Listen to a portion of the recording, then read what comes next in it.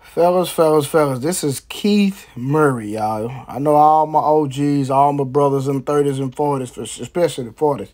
Late 30s, y'all might not remember this rapper, but his name was Keith Murray, y'all. And this is him right now, currently in 2023.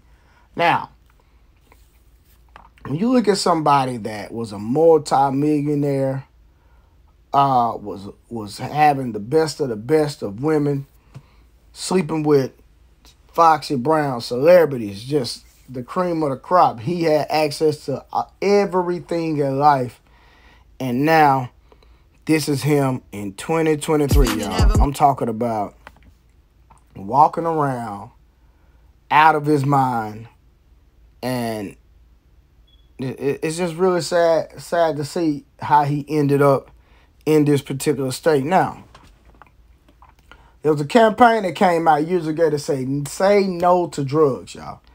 Say no to drugs. This is it's obvious that this man is on drugs. He's out of his mind. Drugs, and I know a lot of people feel like that they help. But when we look at the crack era, how it really demolished our people, how it tore up our families, tore up our neighborhoods, I don't understand how somebody can see the outcome and detriment that it's done to our people and still continue to do drugs. And now people are cutting it with fentanyl.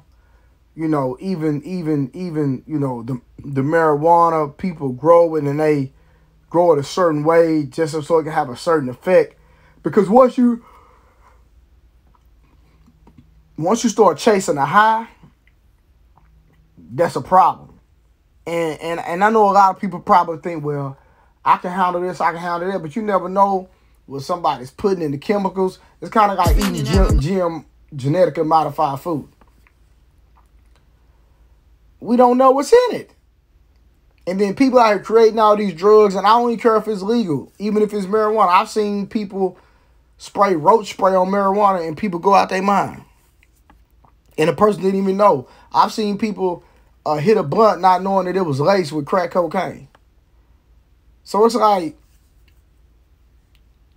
I don't know. Like me personally, I can honestly admit, you know, I used to smoke marijuana back in the day, recreationally. I actually stopped when I was 18.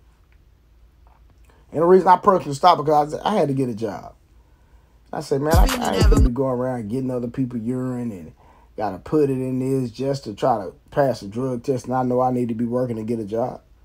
So I just said, forget it. I just quit cold turkey. I just quit that day and went and got me a job. But when I look at this video, y'all, just look at this, man. This dude had millions of dollars, y'all. We talking about millions. And it's all gone. And where are the people that was spending his money? Where are the people that, when he was at the top of height of his career, that wanted to be up under him? Guarantee y'all these people are nowhere to be found. And this right here, and I'm posting this video because this is a lesson learned that, first of all, you should be humble. That's number one. You should be humble each and every day because you never know what tomorrow holds.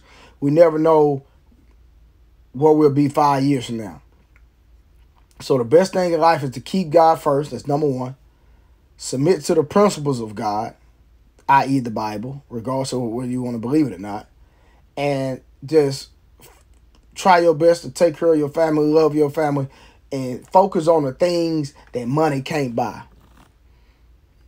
We have to focus on the things that money cannot buy. Because like when Keith Murray was Keith Murray, people were attached to him because he had money. The women were associated with him because he had money, or people were thinking, well, hey, he can do this for me, or looking for the things that they can get up out of him. Now, when you have no substantial value, this right here is a prime example of that people can't benefit from you. Now, I'm pretty sure Keith Murray has family members and people that genuinely love him. But I guarantee you, some of these same people that looked up to him wouldn't even let him sleep on their couch right now. I'm talking about family members. We're not even talking about people outside. We're talking about family members. Some of them. I'm not talking about all of them. But I'm pretty sure he had some people that when he was at the height of his career, they probably licked the ground he walked on. Guaranteed. And now in 2023, when you look at the state that he's in mentally, these people probably won't even be associated. They probably love him.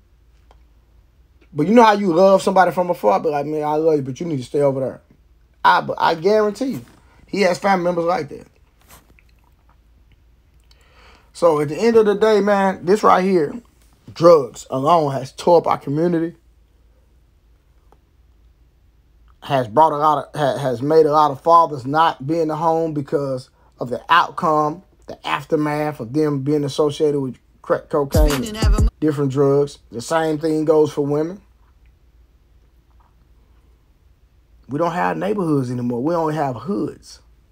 So when you had a neighborhood, you looked out for your neighbor. We don't have neighborhoods.